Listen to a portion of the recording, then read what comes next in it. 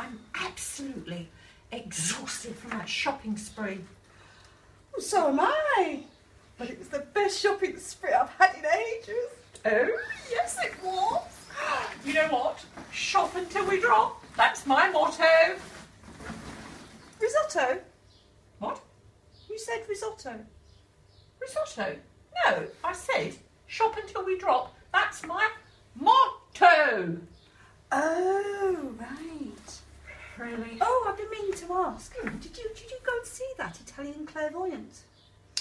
No, I didn't actually. Oh. Bit odd that, actually. I did phone a couple of times, but no answer. Very weird. Oh. Did you leave her a message at all? Well, I left 2 messages, but didn't get a reply, so I just imagine she's on holiday. Well, I think she would have. She could have. Could she? She could. Oh, I really hope she did. I don't know what that is exactly, but Well, she she's could have done clairvoyant. She it. can think of anything, I can't she, know, really? I know. You know, She can make it up. and she goes along. Oh, which is it? Oh, right, okay. Well, no, I left 2 messages on the answer phone, but I just imagine she's away. I thought she would have put something on there saying she's away, wouldn't you? Yes, say, I don't know, hello burglars, I'm off for the weekend and come and help yourself to all everything.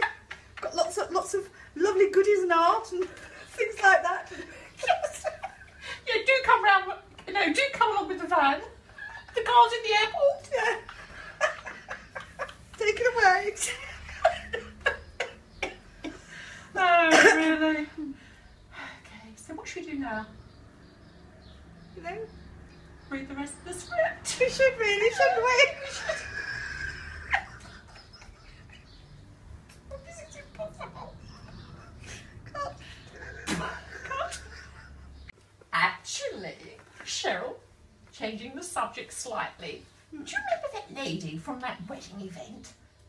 Yes, you know, the one that was shoveling the food in her handbag. Oh, yes. It was probably those little tiny sausages for her dogs. Yes, no, not those putrid sausages. No? No, it wasn't that at all. She was shoveling linguine in her handbag.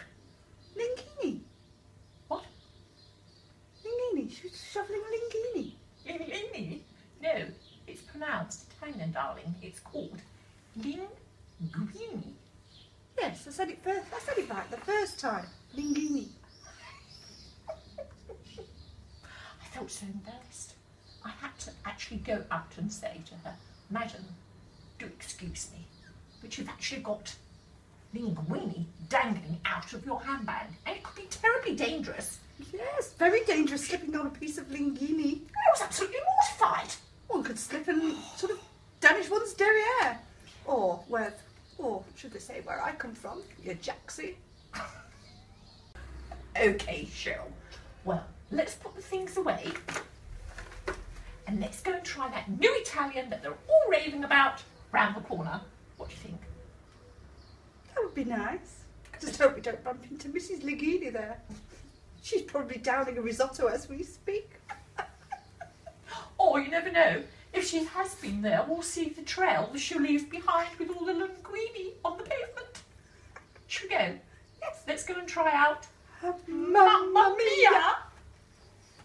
Toodle-pip.